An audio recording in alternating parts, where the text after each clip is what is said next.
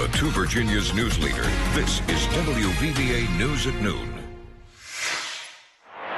Welcome back. It's time for the interview at noon, and joining us right now is no stranger to you at home, no stranger if you are familiar with the Lindsey Raines poker run out of Greenbrier County, Mr. Randall Patterson. Thank you so much for coming in today. Thank you for inviting me over. Absolutely, absolutely. I mean, for 18 years, we've been doing this poker run, and we want to encourage folks to come on out. It's in honor of Lindsey Raines, who lost her life unexpectedly. We've shared this story in the past, and in her memory, you all have put together this poker run to benefit students, correct? Yes.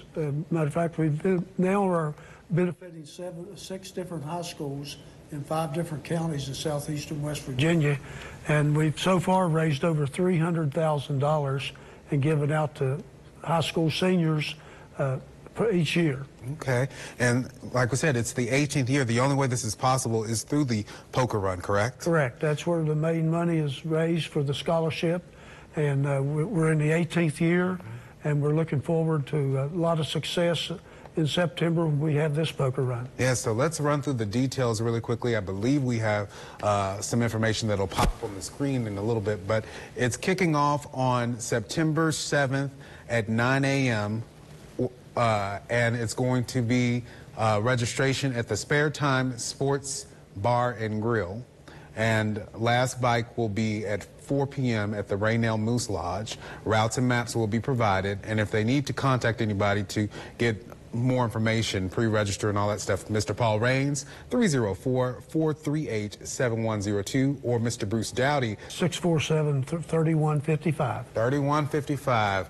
But what does it mean to you to have the community come out year after year to support this scholarship? Not just you, but also Mr. Raines as well. You know, Mr. Raines, Paul Raines and his wife Vicki, they really appreciate. They have been supporters of the community for many, many years, and their daughter, when she passed away, they wanted to have something in her memory, and this would support the community, which is in their values. So they come up with the poker run because she liked to ride motorcycles with her father, and it's worked out very well. And people really enjoy coming out and taking part and helping out on the raising of the monies for the scholarships. Yes, so it really does go a long way. And correct me if I'm wrong, but you actually knew Lindsey. You were her principal, correct? Yeah, I was a principal senior year at Greenbrier West, and she was a very, very wonderful young lady.